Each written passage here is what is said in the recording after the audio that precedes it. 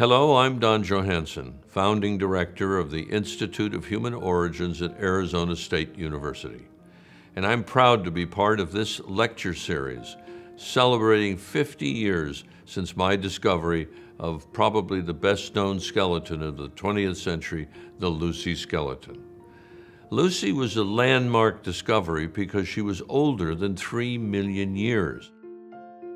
And at the time of her discovery, very few fossils of that age were known on the human family tree. So this opened up a vast new vista for us in which to assess and understand how we became human. And during this year of reflection, I often thought back to what is that single thought that has motivated me for the last more than 50 years to search for the origins of our species. And that leads me back to when I was a young teenage boy and read a book called Man's Place in Nature.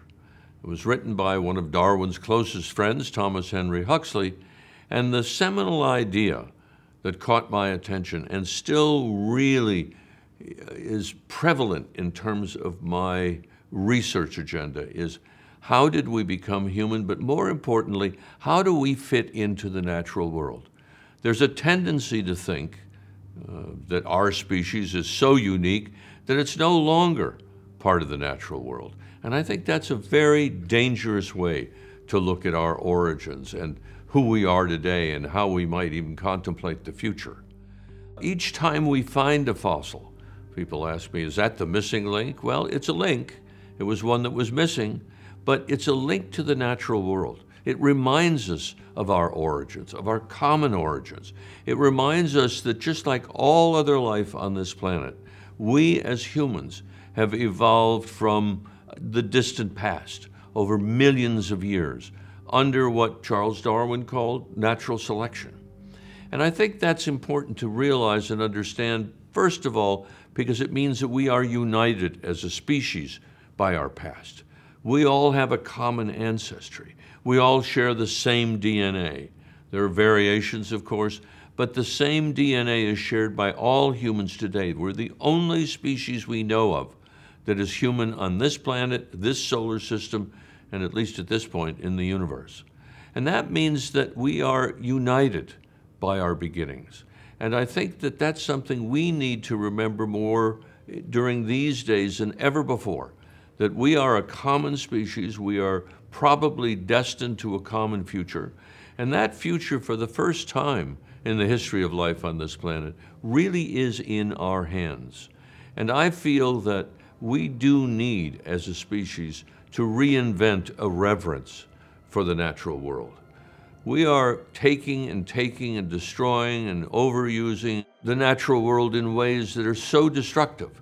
And it's time for us, I think it's a pivotal place in human history, where we need to take charge and to make decisions, correct decisions, thoughtful decisions, decisions that will assure the longevity not only of our own species, Homo sapiens, but of all species on the planet Earth. Because as we all know, and that bumper sticker says, extinction is forever. And if we go extinct, there'll never be humans again on this planet. As we look around today, we see that many species are going extinct. In fact, we don't even know how many species there are on the planet or how many species are going extinct each day. And as we look back in time, as paleontologists do, there are a myriad number of species that went extinct. Just think of the dinosaurs, for example. They ruled for a very, very, very long time. Yet a comet or an asteroid, whatever it was that hit the planet, brought about their extinction about 65 million years ago.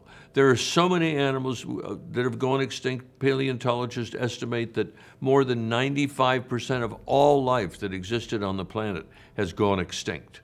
And that should be a warning to us that if we see so many species disappearing today, could that happen to us?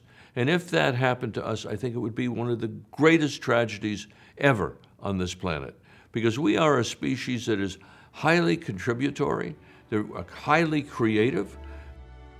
Think about living on a planet or being on a planet or a planet where no longer can you hear Beethoven's Ninth Symphony or go see Renoir paintings in Paris.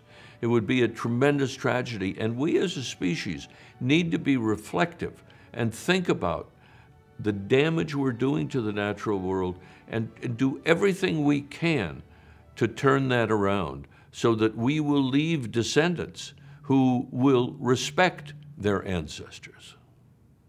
As I look at the broader sweep of human origins, which extends back now almost to 7 million years, and I'm sitting in a room here surrounded by hundreds and hundreds of casts of early human ancestors, nearly all of which went extinct, I'm reminded that extinction is a very important part of the theory of evolution.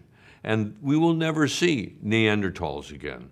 We will never see Lucy species again. We will never see Peking or Java man, which we call Homo erectus, again. They survived, but they didn't survive to present day. We are alone. We are a sole species on this planet. We have inherited, whether we like it or not, that incredible responsibility, frightening responsibility, to be protectors rather than destroyers of this planet. The future of the planet, the future of our species, the future of our descendants, the future of all of our fellow travelers now rests very firmly within our hands. The central goal of the Institute of Human Origins is not just to find fossils, but to understand the world in which those fossils lived, how they interacted with each other, how they interacted with the environment around them, and to try to help us understand how we became human. Everyone is interested in origins, origins of the solar system, origins of the universe, and the origins of humans. Why not? We're interested in ourselves. And what the Institute is trying to do in so many different ways, archaeology, paleontology, cultural anthropology, to understand what the forces were that brought us to the point where we are today. And it is my hope that this understanding will help us unite the ancient past with the global future. We need to understand where and how we came from. How did we come from the past? How did we become human? Who are we today? How do we interact with the world today in a way that will help us assure a long, distant future for life on this planet, especially our own? So I feel that outreach is extremely important to disseminate the details of our research to the greater outside world where people think about these things every day. You know, Mommy, where did I come from? How did I get to be? How did humans get to be? Why do we act the way we do? All of these things are vitally important. So we have a major outreach program here at the Institute of Human Origins at Arizona State University, and I want to welcome all of you who are watching this to become involved with IHO in one way or another. Visit our website regularly, listen to our lectures, come and visit the Institute, see a completely fleshed out version of Lucy.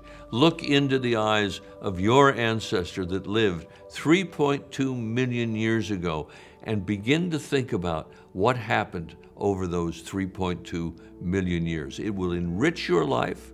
It will help you understand who you are, your connectedness to the natural world, and most importantly, your connectedness to all other humans on the planet.